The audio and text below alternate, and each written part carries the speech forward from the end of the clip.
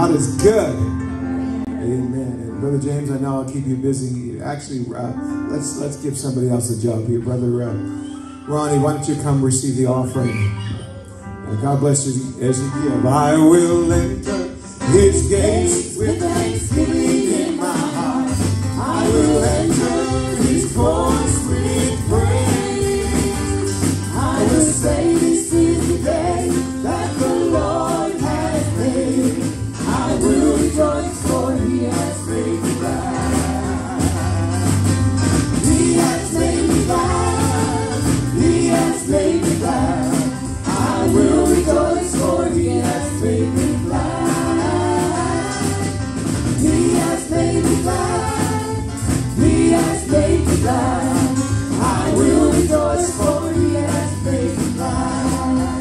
Oh, I will enter his gates with thanksgiving in my heart. I will enter his courts with praise. I will say this is the day that the Lord has made. I will rejoice, for he has made me glad. He has made me glad. He has made me glad. I will rejoice, for he has made me glad. He has made me glad. He has made me glad. Oh, I will rejoice, for he has made me glad. Oh, we love you, Lord. We will enter his gates with thanksgiving in my heart. I will enter his courts with praise. I will say this is the day that the Lord has made. I will rejoice, for he has made me glad. He has made me glad. He has made me glad. I will rejoice, for he has made me glad.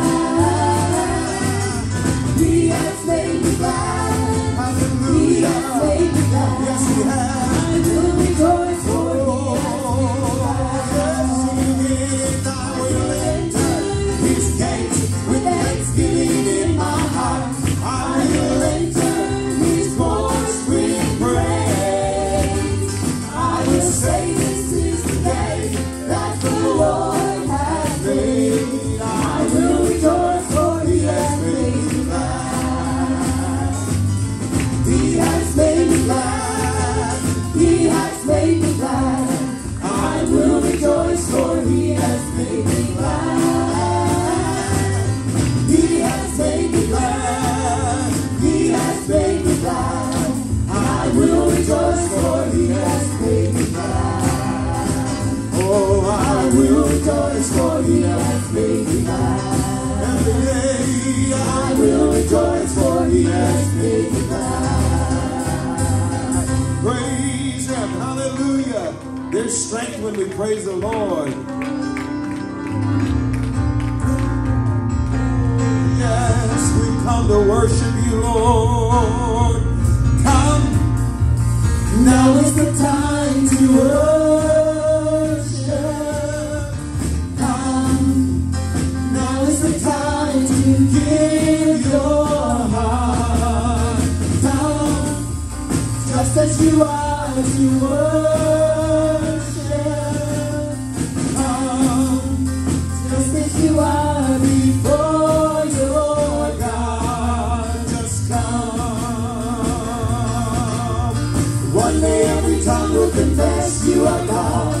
One day every knee will bow. Still the greatest treasure remains for those who gladly choose you now. One day every tongue will confess you are God. One day every knee will bow. Still the greatest treasure remains for those who gladly choose you now.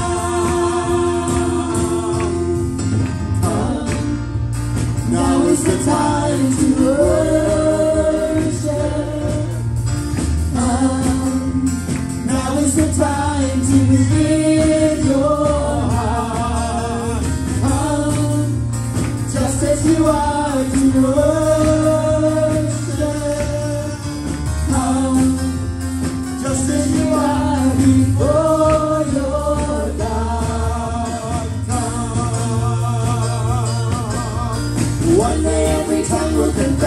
you are God. One day every knee will bow. Still the greatest treasure remains for those who gladly choose you now. One day every tongue will confess you are God. One day every knee will bow. Still the greatest treasure remains for those who gladly choose you now. Now is the time to worship.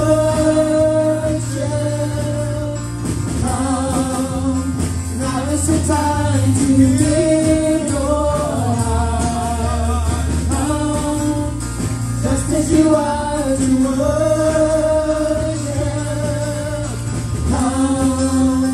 Just as you are before your God. I'm looking forward to that day.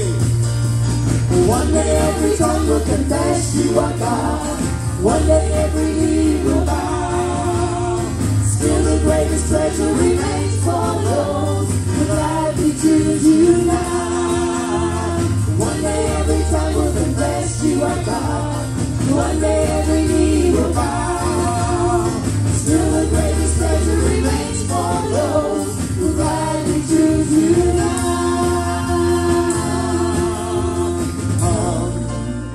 Now is the time to worship.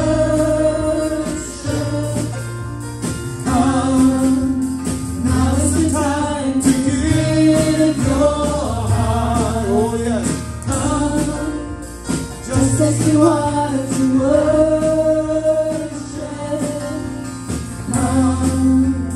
Just as you are before your God.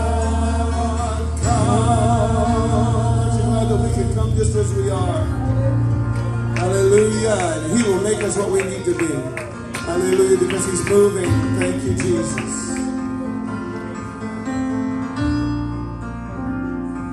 Don't you feel His presence in this place?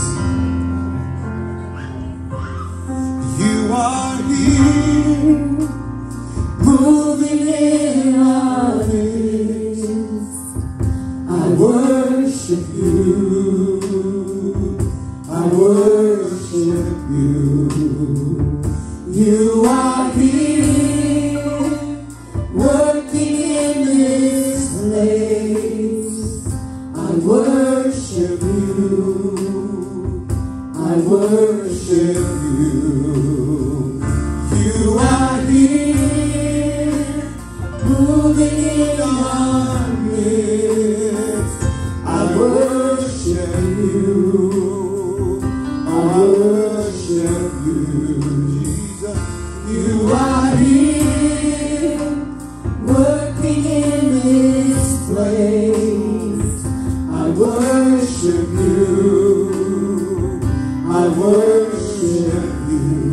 I call you Waymaker, miracle worker, promise keeper, light in the darkness, my God, that is who you are. Waymaker, miracle worker, promise keeper, light in the darkness, my God, that is who you are. Oh, I call you the Waymaker, miracle worker, promise keeper, light in the darkness, my God, that is who you are. Oh yes, He still is. The Waymaker, miracle worker, promise keeper, light in the darkness, my God, that is who you are. You are here, touching every heart. I worship you. I worship you. Hallelujah. You are here, healing every heart. I worship you. I worship you. You are my way maker, miracle worker, promise keeper, light in the dark.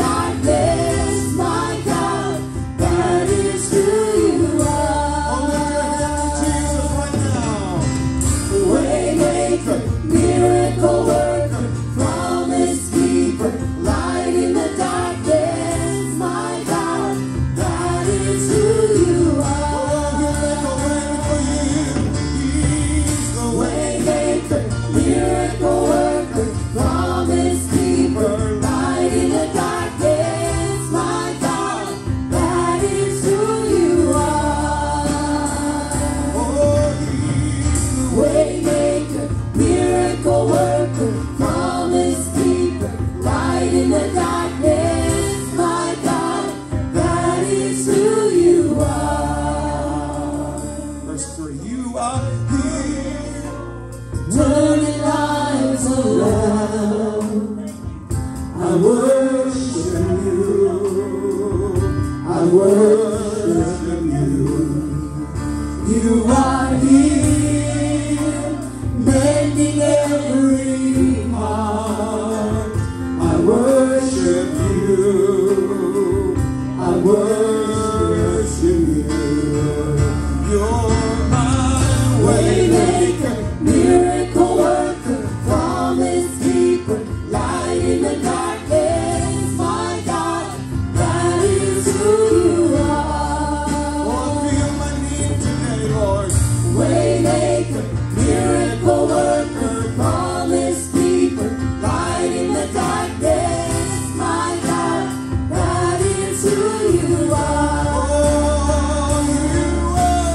Waymaker, miracle worker, promise keeper, light in the darkness. My God, that is who you are.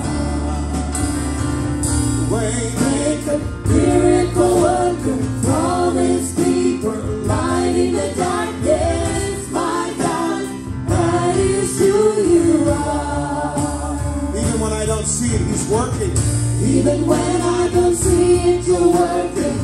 Even when I don't feel it, you're working. You never stop working. You never stop working. Even when I don't see it, you're working. Even when I don't feel it, you're working. You never stop working. I feel the Holy Ghost in this You place. never stop working. Even when I don't see it, you're working. Even when I don't feel it, you're working. You never stop working. You never stop Even when working. I don't see it, Even when I don't see it, you're working. Even when I don't feel it, you're working. You never stop working. You never stop working. you're the Waymaker, miracle worker, promise keeper, light in the darkness. My God, that is who you are. Waymaker, miracle worker, promise keeper, light in the darkness. My God, that is who you are. That is who you are. That is who you are. That is who you are.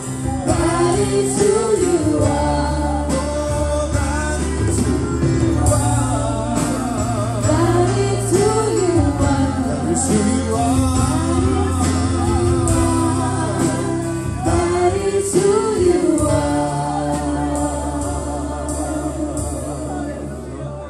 Worship Him. His presence is here.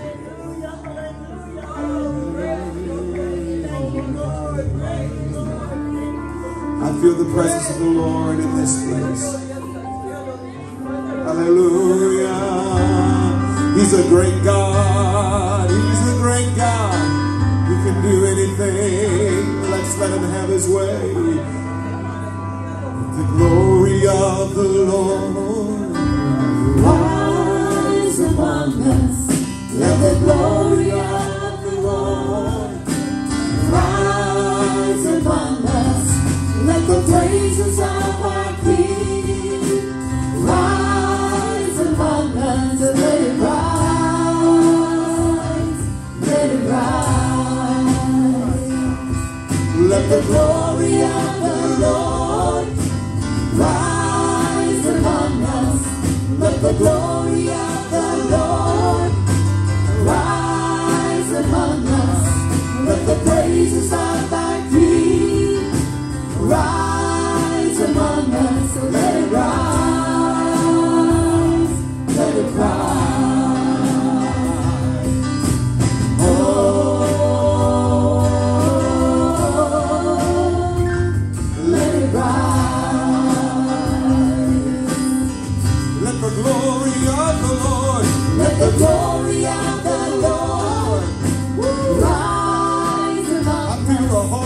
Let the glory of the Lord, He's in this place. rise among us. Let the praises of the King rise among us. So let it rise, let it rise. Oh, let the Glory of the Lord rise among us. Let the glory of the Lord rise among us. Let the praises of our King rise among us. So let it rise, let it rise. Oh, let it rise.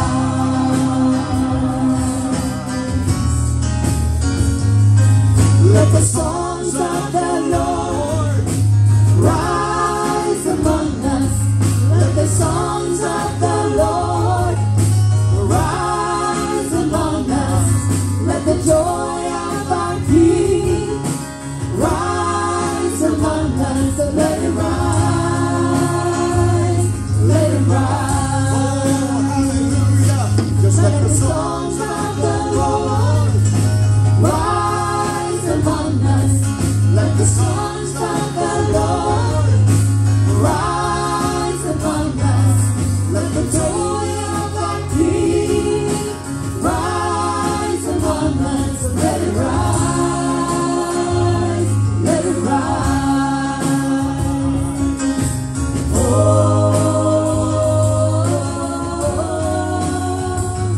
let it rise.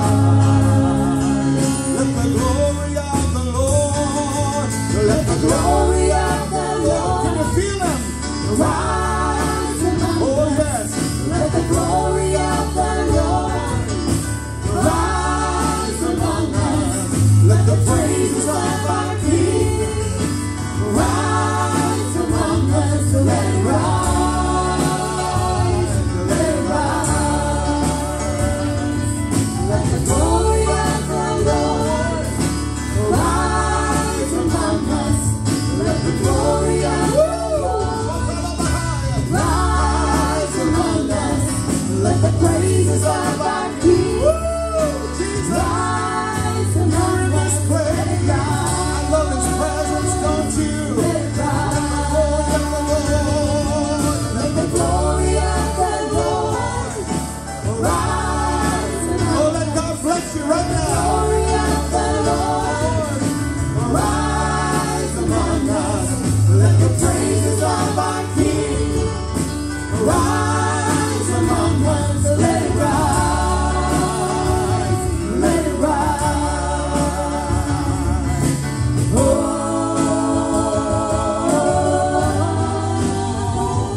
let it rise.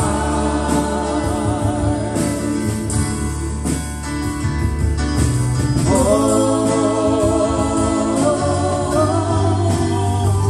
let it rise.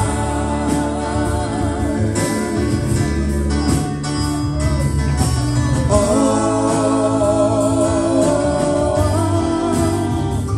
let it rise.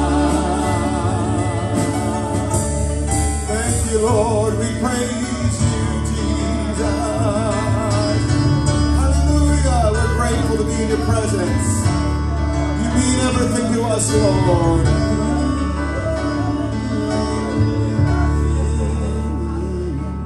Wonderful Lord. Hallelujah. Thank you, Lord. Come, Holy Spirit. Come, Holy Spirit. I need thee. Come,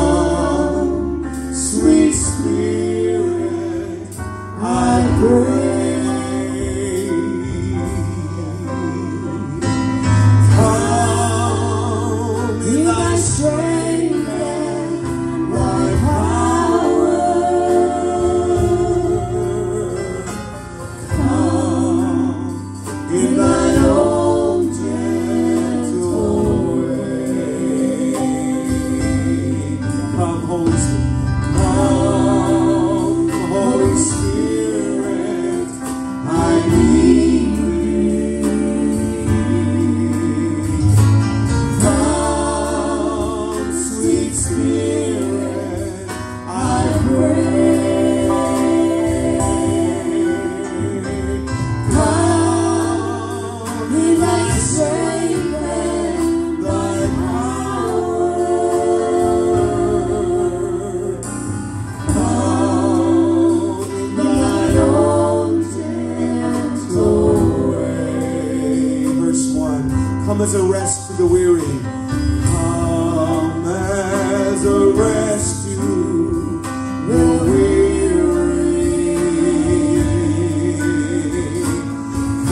Come as a balm to the soul. Come, Lord, as strength to my weakness. Fill me with joy evermore. And come, Holy Spirit, I need thee. Come, sweet Spirit, I pray. Come in thy strength and thy power. Come in thine own gentle way. Come like a spring in the desert. Come to the withered of soul. Lord, let your sweet healing power touch me and make me whole. Come, Holy Spirit, I need thee. Let him fill you right now. Come, sweet Spirit, I pray. Come in thy strength and thy power. Come in thine own gentle way. Come like a spring in the desert. Come to the withered of soul. Lord, let your sweet healing power touch me and make me whole.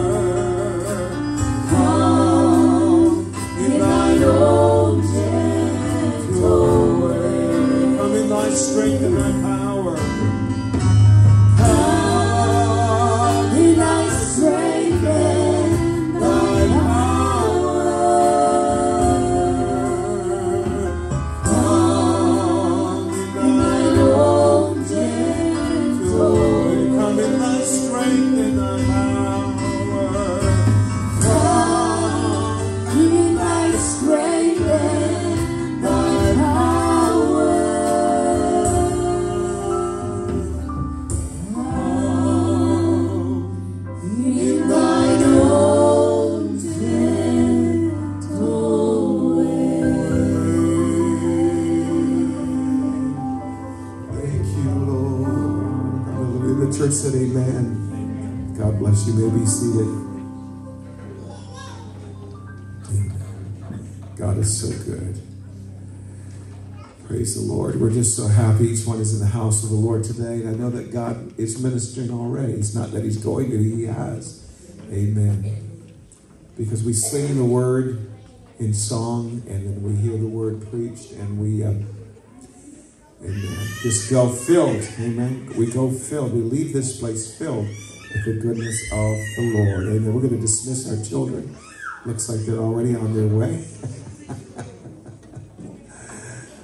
Some of them are gliding on their way out, and the parents are rejoicing. And praise the Lord. Don't you just love Sunday school parents? You get to just sit and enjoy for a little while, and then we're going to turn them right back to you.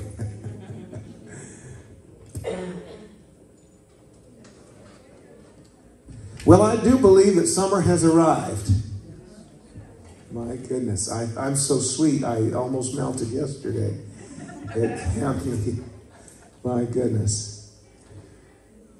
Amen. And you know, we were looking at the forecast for camp, and we were looking at 10 days of rain. And so we prayed, and now we're grumbling that God answered our prayer. Not really. Not really. It's great. And we're just so grateful that God has blessed us with a beautiful couple of months. April, May, and June has been so gorgeous and wonderful. And let's just soak it all up and enjoy the beauty that is around about us, that our heavenly lover has given to us today. He gives us flowers every day. Did you know that? Well, you say, I haven't got any flowers in the last little while. You just look outside that door, and you'll see all kinds of flowers, not just the ones that Sister Juanita planted out here that look so beautiful. Don't they look great? But you look over there, and you'll see some that God planted. And they're also beautiful, and that's his way of saying that he loves us. Amen. Now, people may take it for granted, but I certainly don't. Amen. I know there's a God that loves me, and he's made some beautiful people, hasn't he? He's made some beautiful people. And they're in our lives, and I think the most beautiful people in the world are in the family of God. Amen. And God's people. I love God's people. And I'm so grateful today to be with the family of God. Amen. Because I'm strengthened here. Amen. I came in here exhausted, and some of you as well, from your week. But God came in here in his strength and in his power. And in his gentle way. He's so strong and so powerful, yet he's so gentle. He just doesn't push his way. He just gently knocks on our heart's door. And how can you say no to that? Goodness. How can you say no to a God that is in this place, that is so lovely, so wonderful, so beautiful, so amazing? How could a person say no to that?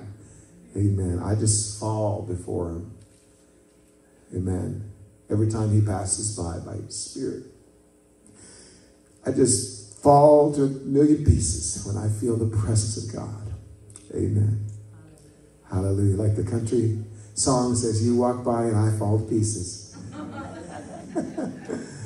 Amen. So I feel in the presence of the Lord. I've always had a tender spot in my heart for God's presence.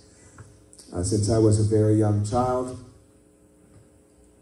Amen. I felt God. I knew God was real the first time I set foot in Pentecostal church. And there was just that awareness, a conviction that this is real. This is true. And if your heart's open before God, like that of a child, you'll know. You won't have any question. You will know, and you'll just say, yes, God, have your way in my life. And it's not always easy following the Lord. I won't say that it's always been easy, but it's worth it. Amen. It is worth it. Hallelujah. And you want to go through life and a spiritual jalopy? You can. Amen. But I'm riding in the best wheels. Hallelujah. I had to pay a bit of a price for what I'm riding. But, amen, it's worth it. Amen. You get what you pay for. Praise the Lord. Not suggesting for a moment that we pay for salvation, because Jesus paid for that with his life. But he said, if you're going to follow me, he said, if you're going to follow me, you got to take up your cross. Right. You're going to take up your cross And that means there's a price to pay. And he told them right from the onset, he said, the road is wide that leads to hell. And you'll have lots of company. But he said the road is narrow that leads to life. And there'll be times when you'll walk alone. But you'll never, ever really be alone totally, because Jesus will be with you. And he'll hold your hand. Amen. And you've never had your hand held until Jesus holds your hand. Nothing like the hand of God holding your hand.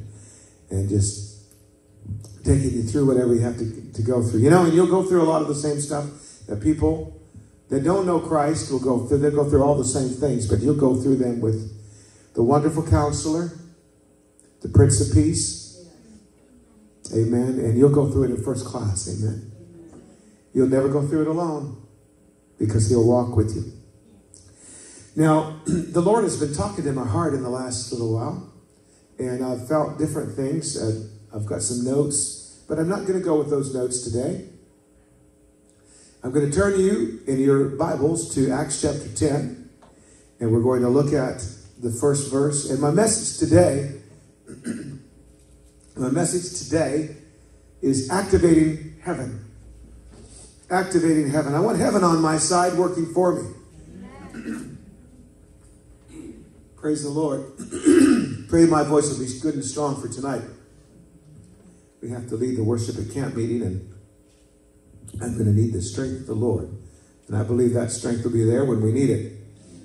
So if I don't raise my voice a whole lot this morning, then you'll know why. I wanted to conserve a little bit. There was a certain man in Caesarea called Cornelius, a centurion of the band called the Italian Band. Now, let's take a moment and just look at this man, because he's in Caesarea, which if you look at Caesarea, you can see Caesar. It's like Caesarea. And Caesarea was a community in Israel that was named after Caesar. And it was not a center of Jewish influence. It wasn't a place that was built on the Bible, you could say. They had their taverns, and they had their houses of ill repute, and they had their places that were idolatrous in nature, and many gods and goddesses, no doubt, in idol form would have been in Caesarea, because of the fact that it was really there representing Rome rather than God's people. But in the midst of that place, with its ungodliness, was a man who knew how to pray. I don't care what your environment is. I don't care what your situation, what's coming against you spiritually. You can have a contact with God that will ride above all of your surroundings. Right. There is no pit so deep that God is not deeper still. Right. And there's no jail that is so strongly fortified that God can't meet with you if you call upon his name. And that's what Cornelius was doing. He was a man of prayer. The Bible says in verse 2 that he was a devout man. And that word devout meant that he was very religious. He was dedicated. He was dedicated. He wasn't using God. He wasn't just, entertaining God when he needed God and then doing his own thing. But this man was seriously committed. And today, if we want to get the attention of heaven, the very first thing that we need is a serious commitment. God is not interested in fair weather friendship. God is interested in committed people. That's why there will be few saved in that day when Jesus comes back. Because God is not looking for casual relationships. God today is looking for some seriously committed people. And God will take you with all of your hang-ups and all of your faults and failures and all of your liabilities if you are committed to him. When we say, God, I give you all of my heart, that doesn't mean I got it all together and then, God, I bring you my heart. That means I bring my heart with all my heart failure. I bring myself to you, God, with everything I've got and everything I don't have. I bring it to you, and I'm committed to you with all that I am. That's commitment.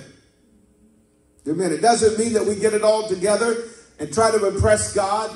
It just means that we're so impressed with God that we come as we are.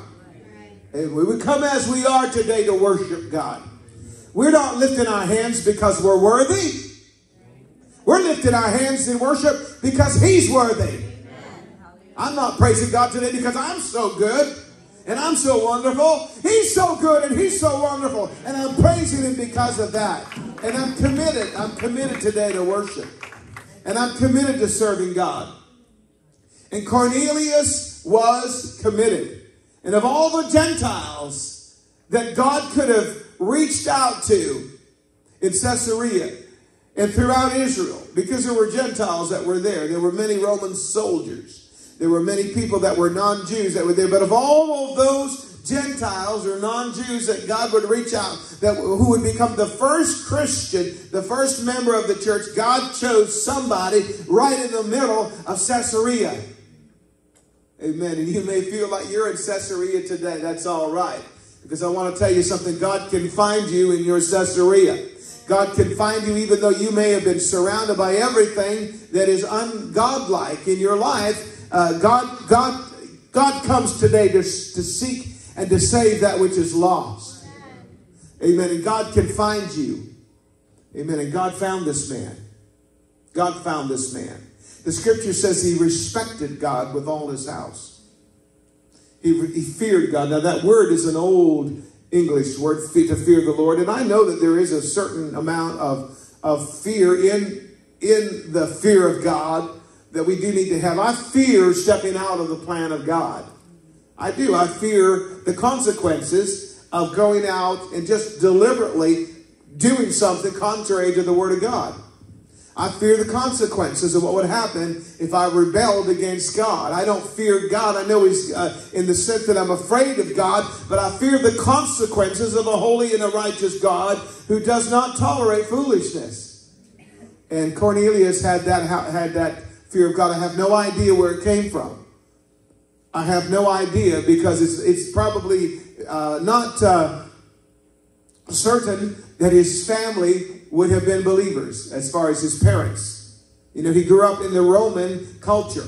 But somehow in the heart of Cornelius, there was an emptiness, and he began to search and to seek. And of course, being in Israel, he had contact with the Word of God and with the message. And he may have known about Jesus. He may have heard about the crucifixion. No doubt he did from the scripture. It's apparent really that he heard about Jesus and what happened to him at the crucifixion, because, you know, it was a centurion that was responsible for the crucifixion of Jesus. I don't think it was probably Cornelius. But talk travels fast, and there was a lot of strange things that was happening in Israel. For example, on this typical day of a typical crucifixion, right at the hour of noon, all of a sudden the darkness rolled over. And it was a foreboding darkness. It was a darkness that expressed the judgment of God and the darkness of sin. And it was a frightening darkness. And the scripture lets us know that everybody was shaken, not only emotionally, but they were physically shaken because the ground began to shake. There was a lot of things that happened that pointed to the fact that Jesus was no ordinary man dying on the cross.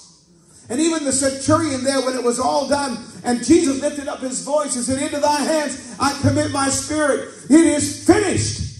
The Bible says when the ground began to shake and Jesus hung his head and died, that centurion said, "Truly, this was the Son of God." He knew there was something special about Jesus. And you know, word travels fast. To thank God it does. But when something so amazing as the crucifixion took place, and no doubt Cornelius had a friend that shared with him the events of what took place, and his heart was so affected by that.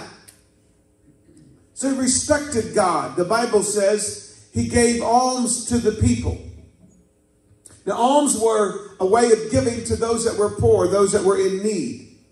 And I want you to notice the characteristics of this man, because he got heaven's attention. First of all, he was devout. He was committed. If you want to get heaven's attention today, we cannot be wishy-washy in our faith. We cannot be wishy-washy in our dedication. We've got to be serious business with God. You've got to be serious with God. Some people say, "Well, I prayed and nothing happened." Did you get serious with God? Because if you'll get serious with God, God will get serious with you. The Bible says, "To the pure he shows himself pure." To the froward, he shows himself froward. If we're hard to get along with, if God will be hard to get along with. Amen. God will just reflect what we have. To the pure, he shows himself pure. To the froward, he shows himself. You think God's difficult? God can be very difficult. He can be. Amen. If you get difficult with God, God will be difficult with you. You don't expect God will hear and answer your prayers until you make some commitment to God. You say, I've tried before and I failed. Try again. That's what commitment is. It doesn't mean you don't fail. It means you just keep on trying. Because there will come a point where the devil will stop fighting you. He'll stop fighting me and he'll say, I might as well give up, because they're not going to give up. And that's what God needs, is some people that won't give up. Some people that are dedicated to getting God's attention. He was devout. He was committed. He respected God. And the thing is, the culture in which his profession was a Roman soldier. He hung out with people that were rough, that did not respect, that took the name of God in vain.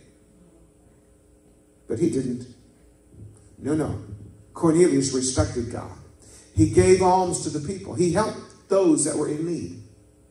I believe that there is more to church than just lifting our hands and praising God. Opening our hands to God. We got to open our hands to people. I believe that God calls us to be a loving, giving, serving people. God cannot put something in your hand if you've got a closed fist. God can only put something in your hand if you've got an open hand. And I believe that when we honor God with our tithe and our offering, and this is coming from a pastor who forgets to take up the offering.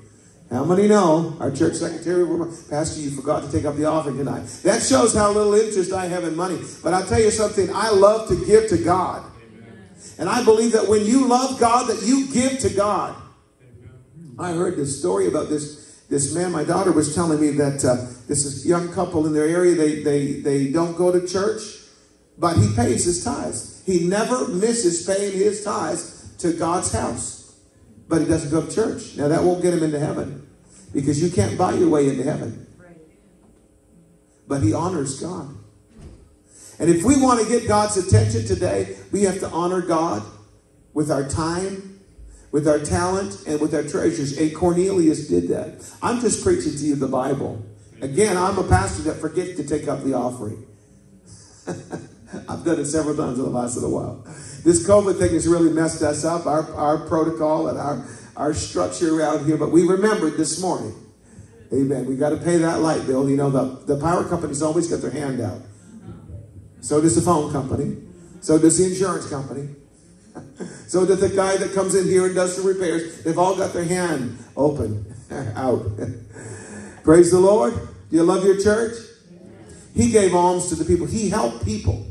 And the Bible says, and lastly, it mentions he prayed to God always. He was always praying, Brother Hannon. He was always praying about something. You know, there's always something to pray about, so we should always be praying. You don't have to drop to your knees. You could be on the job site, Brother Ronnie, and you can talk, you can whisper a prayer and God will hear that prayer. You could be washing dishes, Mr. Bonnie. Amen. Do you use paper plates if you wash dishes? She didn't answer.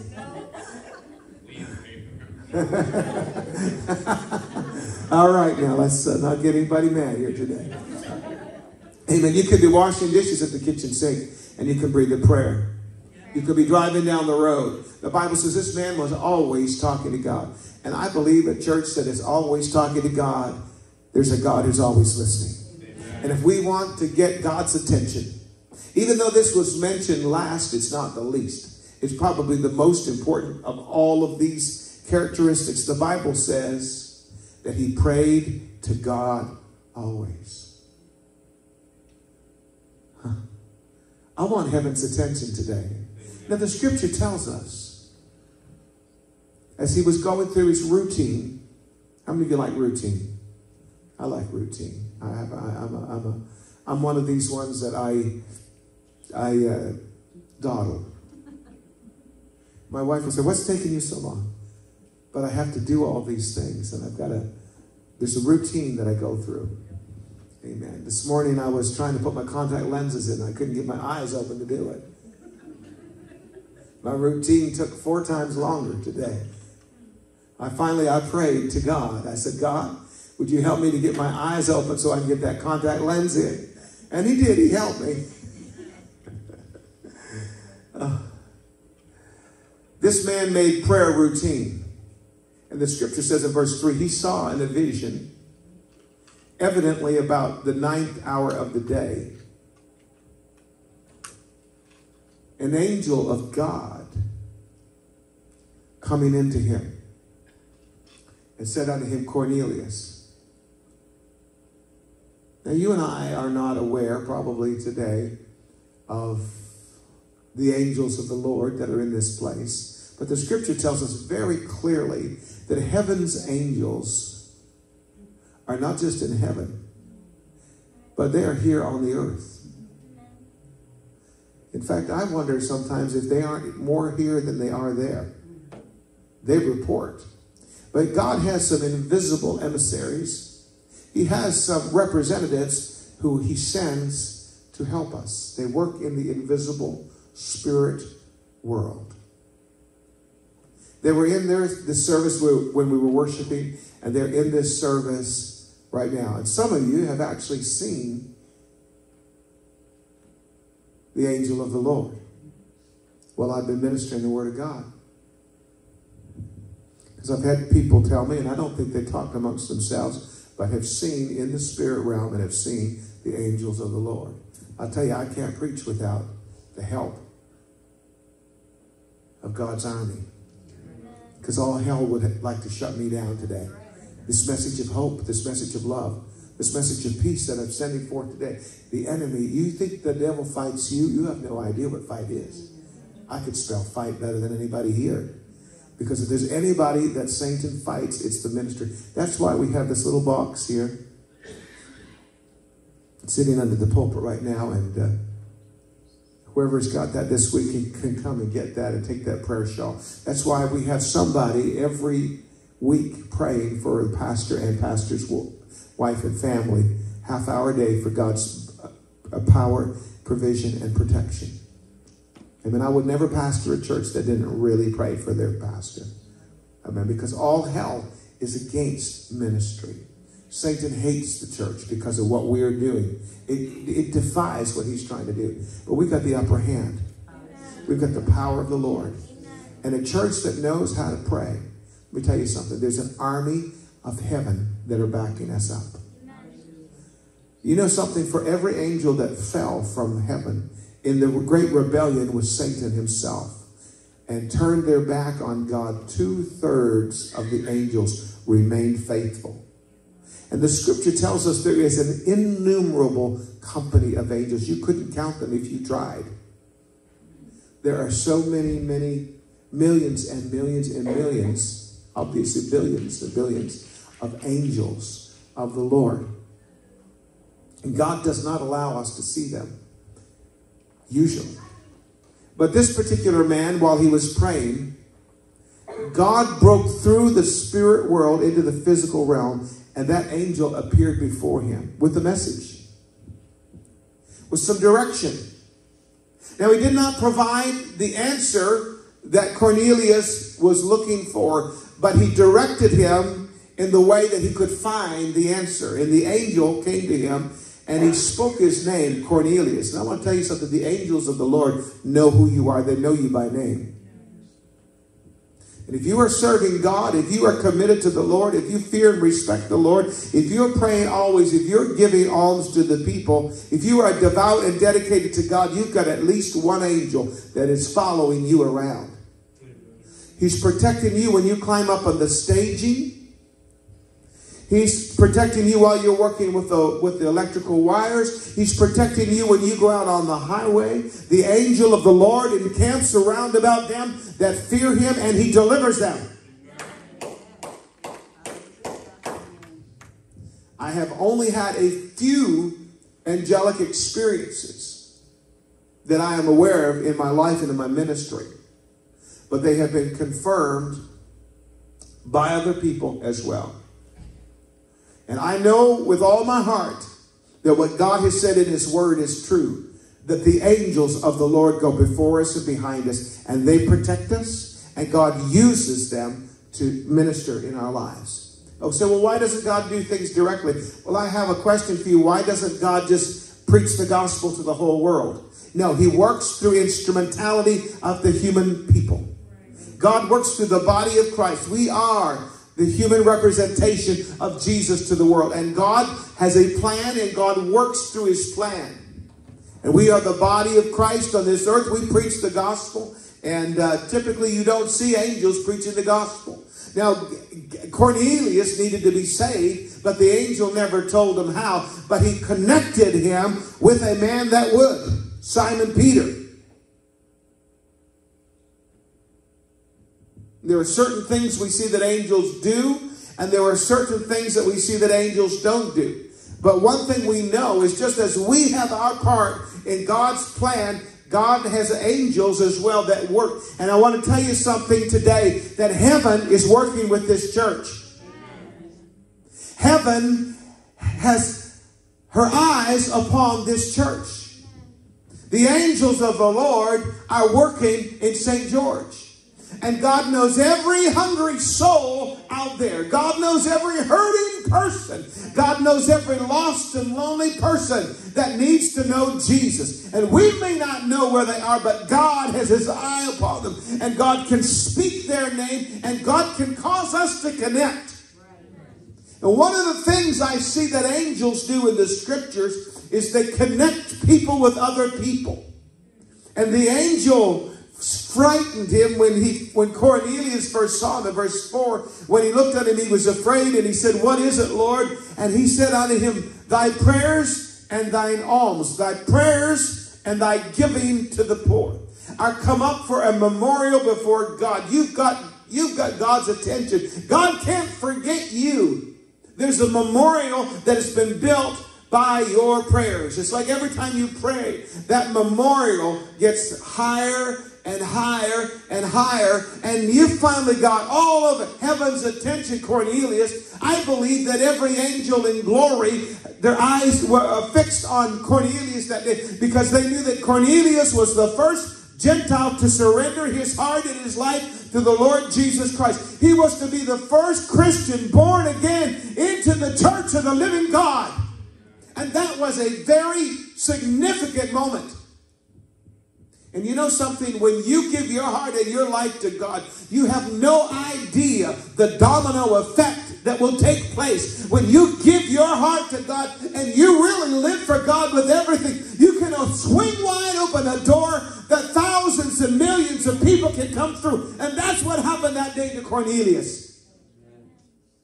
When that angel came through and gave him that message, he said, "You send men to Joppa," verse 5, "and call for one, Simon, whose surname is Peter." His real name is Simon, but they nicknamed him Peter, which meant the rock. "He lodges with one Simon, a tanner, whose house is by the seaside. He shall tell thee what thou oughtest to do." The angel knew Simon Peter by name. He knew where he was. He knew the guy that he was living with. He knew it was by the seaside. And he knew that he would have the message that would help Cornelius with his dilemma. And when the angel which spake unto Cornelius was departed, he called 2 of his household servants and a devout soldier of them that waited on him continually.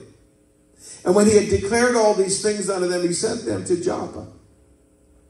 Now on the morrow, as they went on their journey and drew nigh unto the city, while they were heading towards Joppa to connect with Peter, God was working in Peter's heart at the same time. Isn't it amazing how when heaven is working in your heart, God could be another place miles away, dealing with the heart of somebody else and preparing them for what's to happen in your life. I want to tell you something. God is not scatterbrained. He's got a plan in place that is so amazing that we really only just stumble upon it and discover it. But the plan of God was already set in motion before we ever stepped into it. Now, I don't believe that God predestines everything that happens. I believe that God doesn't predestine whether you respond this morning to God, because you've got that power. Right. You've got more power than God does to choose your eternity. Right. As much as God loves you, as much as he died on the cross, Jesus died on the cross for your soul to be saved, you've got more power in that decision that you make. That's quite a thing, isn't it? That God would limit himself and allow you and I the freedom of choice. But there are certain things that God is not going to step out of the way and say, well, you know, I abdicate being God. No, God is God. And God could control every single thing in this world if he so desired, because he is sovereign. But there are times when God actively steps away from his sovereignty so that he might display other attributes. And God had a purpose, God had a reason for allowing you and I the ability to freely choose. Because God would rather work with people that cooperate willingly with him than he would with somebody that comes, they're being drugged along the way. I'm glad I've made up my mind. I'm going to cooperate with God. Amen. I'm going to work with heaven, because if I want heaven to work with me, I've got to work with heaven. Now work with me, amen. How many know that there will never be a church that will be in revival where the church doesn't work with the pastor? It'll never happen. We got to work together with the Holy Ghost. Amen. You say God is dependent on us. Yes, and we're dependent on God. It's a two-way street.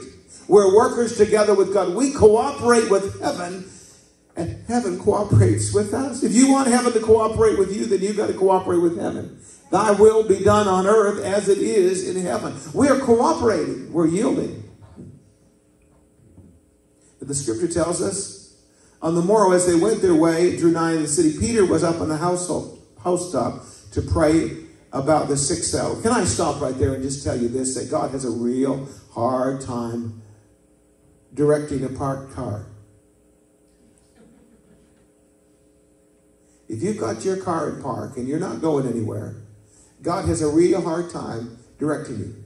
But if you'll pull it out of park and down into D for drag.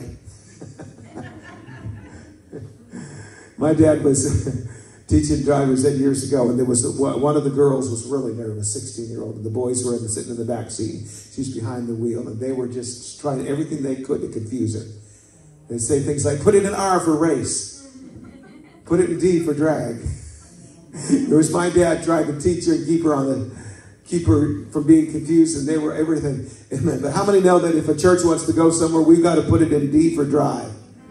God can steer us when we have an obedience mindset. We've got to be willing to obey the Lord. And Peter was praying. He was already in motion. He was headed up to that housetop to pray about the 6th hour. He became very hungry. He would have eaten. But while they made ready, he fell into a trance. So he's up at the rooftop and he's so hungry. I can only imagine how hungry he was. He fell into a trance. He just sort of like, the eyes were open, but he was in another world. And there is another world all around us right now. Technologically, right now, there's another world all around us. This atmosphere is bombarded right now with waves. Those waves are going right through your body. I was going to say not causing any damage, not cutting you up. Hopefully they're not. But they are. There's waves. There's electromagnetic energy that is flooding this place. We are bombarded. Ever turn on your laptop in a strange place and you've got the password and the username, and you're about to connect, and you see like, oh, where is it? Because there's a list as long as your arm of all of the Wi-Fi, especially if you live in an apartment building or even in a neighborhood. I can see all our neighbors' Wi-Fi. I can't get into it because I don't have the password, but it's all around. We're being bombarded, amen, by energy that is in this place that is totally invisible. You don't feel it, you don't see it, you don't hear it, but it's here. And so it is in the spirit realm. You don't see it, you don't typically hear it with your auditory senses. You don't maybe even feel it, but yet it is moving through this place. And if your eyes were opened so that you could see into the technological room that is here, that is just as real as the physical room, you would be amazed at what is just, it's just busy, going all the time. In fact, right now we are broadcasting from this little unit here. This iPad is sending out a signal to our router and then through the phone lines, and it's potentially going around the world. While we're here thinking about a million other things, that is happening. It is a miraculous concept. But even more miraculous is the concept of God's presence and the spiritual reality that you may not taste or touch or feel or hear or see, but it is taking place in this room, because we are more than physical bodies here. We are spiritual beings that are in touch with a spiritual world. And while we pray, and while we worship, and while we obey the Lord and serve the Lord, we are ourselves radiating spiritual energy.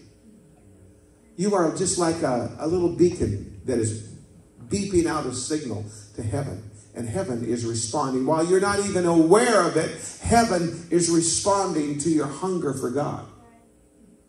And so here is Peter, and he is on the rooftop, and he is praying, and he's talking to God. And when he falls into this trance, and he sees into the spiritual realm that up to this point was invisible, he saw heaven open, and a certain vessel descending onto him, as it had been a great sheet, picture a bed sheet.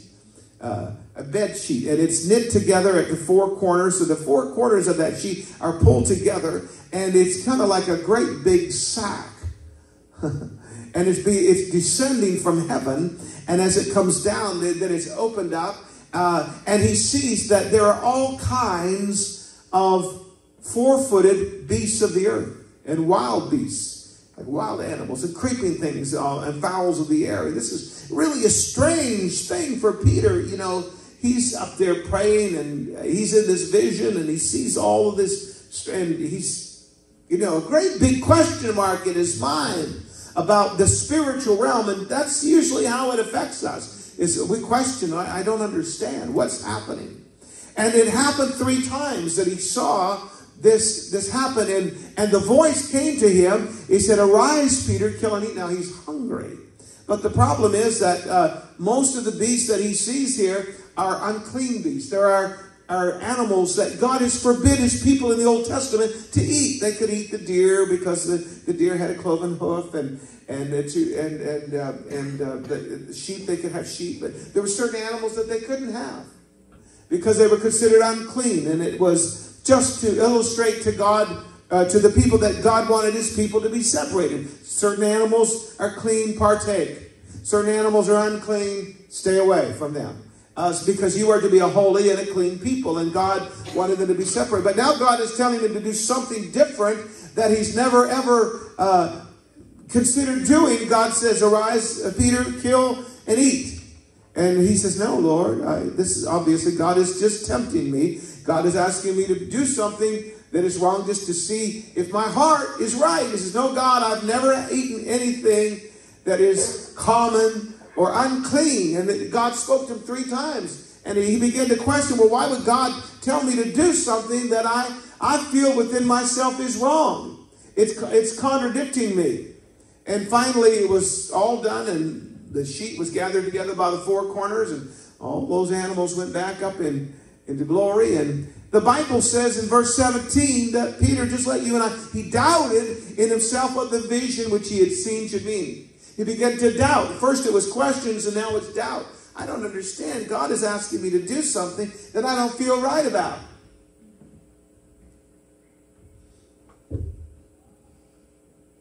How do you respond when God contradicts you? You know, the real nature of a person can be told not when people agree with them, but when they're contradicted.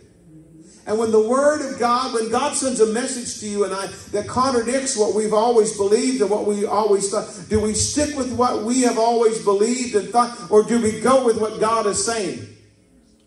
See, God had a plan all along. That it was not just a separated Jewish nation that was going to be saved and be the people of God. God was going to swing wide open the doors to all of the Gentile nations which were unclean.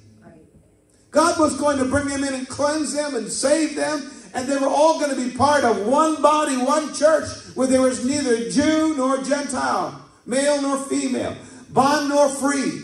But we'd all be one in Jesus Christ. This was the plan of God. But Peter wasn't ready for the plan of God.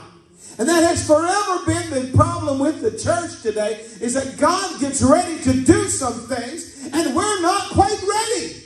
We don't understand it.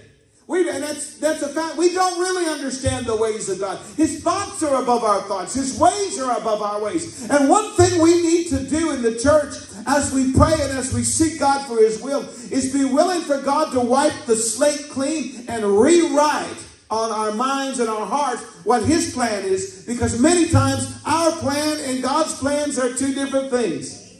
We need to go with God's plan. We need to cooperate with heaven.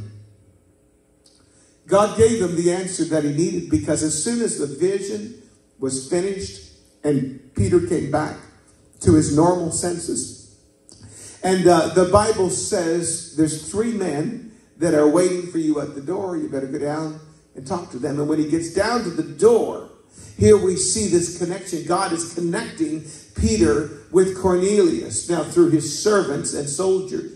He's connecting him, but we see some things begin to take place that are the fulfillment of the plan of God. And so, there he does. So he obeys the Lord. While Peter thought of the vision, verse 19, the Spirit said unto him, behold, 3 men seek. Oh, there's that magical, there's that number, 3. 3 times he saw the vision. 3 times God spoke to him. And now there's 3 men. So it's beginning to make sense. But if you stayed on the rooftop and kept praying like some in the church, don't realize that prayer is just a means for us to get our marching orders and then to do the will of God. We don't just pray, but we pray and we obey. There's action that we need to add to our prayer. There's works that we need to add to our faith. And if we want to really get heaven cooperating with us and doing the miraculous in our midst, then we need to add some obedience to our prayers. We need to go with the direction of the Holy Ghost. Don't be afraid to obey God. Be afraid not to obey God.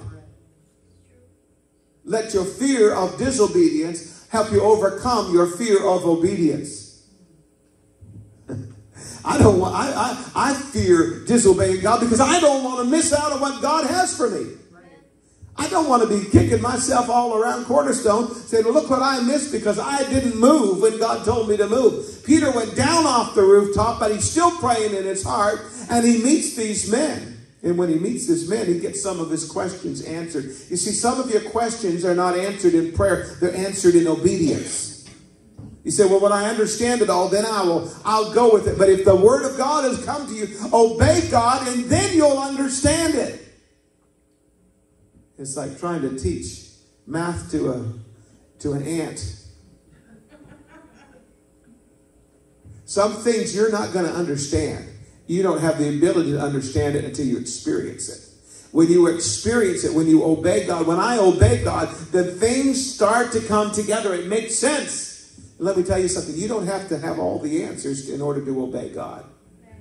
You just have to have God on your side of heaven working for you. And I have found so many times things have just fallen together.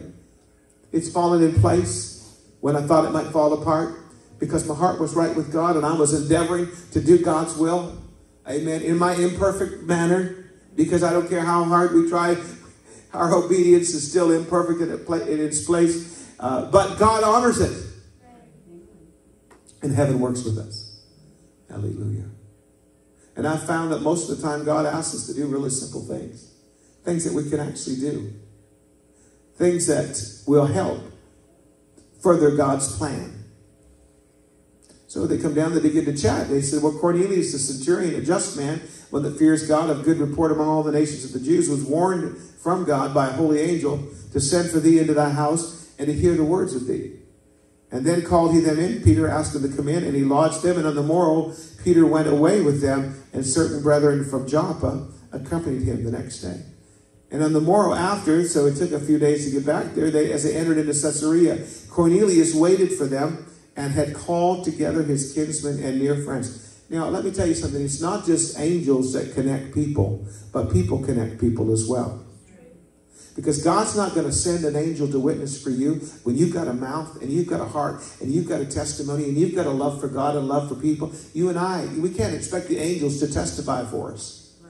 Cornelius said, oh, I was praying the other day and God sent an angel and told me that Peter's going to come and preach, and you just got to come and you got to be here for this meeting. You just got to be here. He just urged that he got his entire family together.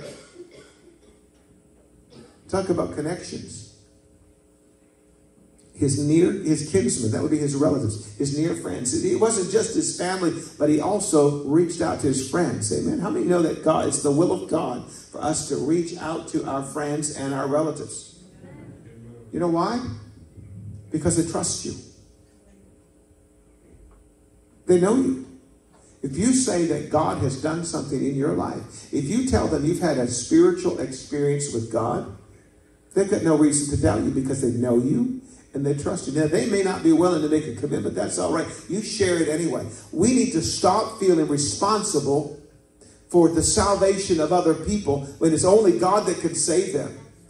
But in the same token, we need to realize that God's not going to be responsible for being the witness. That's your responsibility. And my responsibility is to tell them what God has done for us.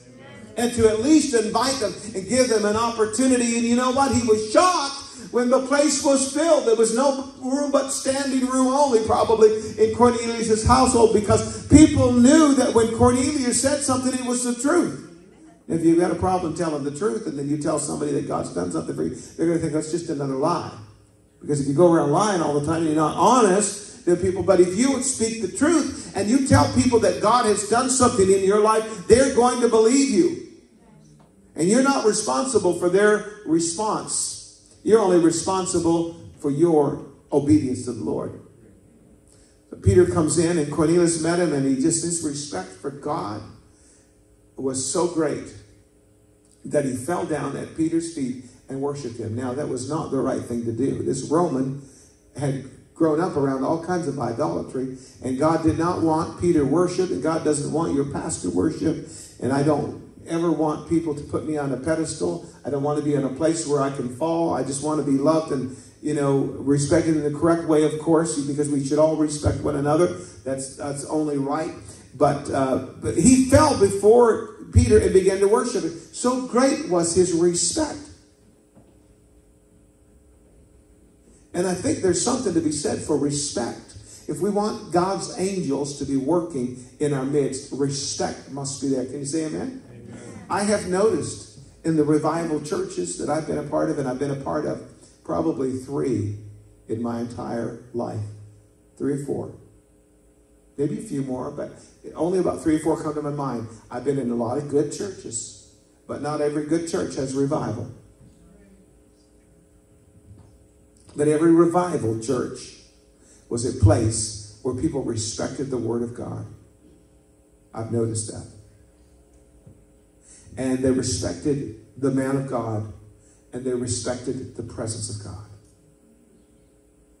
Because God doesn't waste his time pouring out revival in an atmosphere where that isn't in place. Those have been my observations, and a word to the wise is sufficient. But Cornelius, he fell in worship. Peter took him by the hand and said, stand up, I myself also am a man. I'm just a man. And he talked with him, and he went in, and he found that what he thought was going to be one man and maybe his immediate family was a whole community of people that were waiting there to hear the word of God. And Peter begins to preach the wonderful message, the same message that he preached in Acts chapter 2 to the Jews. He preaches here to the Gentiles, and lo and behold, before he even gets to his altar call or to his conclusion of his message, God interrupts. And God pours out his Spirit. And this entire household of people that are so hungry for the Word of God begin to speak in other tongues. Just instantly, they just begin to speak in tongues. And they are being filled with the Holy Ghost. You know, that's what God would love to do in this place. that people just during the preaching of the word are just filled with the Holy Ghost. That God, I wish to God that the Holy Ghost would interrupt me more often when I'm preaching. I would just say that would be the most wonderful thing if I couldn't get to finish my message, because the power of God began to fall upon our people. And our visitors that are gathered out on a Sunday morning or a Sunday night or a Wednesday night, that God would just interrupt us once in a while. Amen. I wish He didn't interrupt us every service, that the Holy Ghost would come. That's what happened. And Peter's like, Lord, I'm not finished my notes yet. I don't hardly think that Peter had notes, actually. He didn't have an iPad. He didn't even have a piece of paper. He just preached out of his heart what God gave him. And God filled this entire... It wasn't just his family. It was his relatives. It was neighbors. It was, can you imagine how Caesarea was impacted? Right. Because one man cooperated with heaven, and heaven cooperated. That's just one man in Caesarea. What would happen if, I don't know how many adults we have in this place. We've got teachers out there teaching Sunday school to children. But if every single one of us got a hold of God today, if God could do that through one man, what would happen when the church unifies together? I'm telling you, folks, eye has not seen nor ear heard, neither has it entered into our hearts the things that God has prepared for Cornerstone Tabernacle. And every other church that will pray and seek God and cooperate with heaven. I want to tell you something. We just need to be open.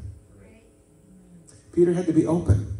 It took a little bit of a tweaking for his thinking to come into line with God's thinking. See, God's thinking was so great, much greater than Peter's thinking. And our problem is never a shortage of power or a shortage of God's willingness. It's usually always on our thinking. It's on this end. It's our minds are small and we can't conceive of God. And we need to just open up our minds to the Word of God and what God can do in our midst. Say, God, you know what? I don't care if you interrupt my schedule, my plan. I don't care. Just mess it all up, God. Just show up and do what you do, Lord. And can we stand together? Would you pray with me today for our district? There is a powerful move of God that is coming. I believe God wanted us there for camp meeting to be able to witness and see what God is doing. Would you pray that the Holy Ghost would be poured out in this service tonight? I know there's a lot of tired people going to probably be there. It's been, several nights, and we're not used to night after night and day services. It's tiring, but it's a beautiful way to get word out. Would you pray that God, I believe that here at Cornerstone, that we can pray. I know God woke me up several mornings. I believe He did. He didn't let me get back to sleep, though I wanted to. I really did. But I was thankful that God has confidence in me and my prayers. I'm glad that my prayers can touch heaven. And I want to, would you lift your hands? I don't care what you're going through right now. Would you lift your hands to heaven? I don't care where you are spiritually right now. And close your eyes. And I want you to pray a prayer. I want you to pray a prayer just for others today. It's not just for you, but it's for the church. We're going to pray, Father, in the name of Jesus. We lift up our camp meeting. We lift up brother and sister Brent and Daphne Carter, Lord, our spiritual leaders, oh God, in this district. We lift up, oh God, every person that is taking part in the service. We lift up every participant, oh God. Every person, oh Lord, that will be in that tabernacle. We pray for a great outpouring of supernatural power. We pray for the glory of God to show up. We pray, Lord, tonight, oh God, in this afternoon, for heaven to kiss earth. We pray, oh God, we want to work with you. We want the outpouring. You promised it, oh God. And God, we know that there are things coming, oh Lord. They're already happening, Lord, even this very week. Your Spirit has been moving, touching hearts and lives and changing people. And things are happening. Prayers are being answered and prodigals are coming back to Jesus. And God, we pray today, Lord, that conviction will be so strong that people will not be able to shake it off. We pray that the glory and the power of God would be so strong in our midst, oh God, that people, Lord, will be overwhelmed. That every person in the tabernacle will be filled with the Spirit of God.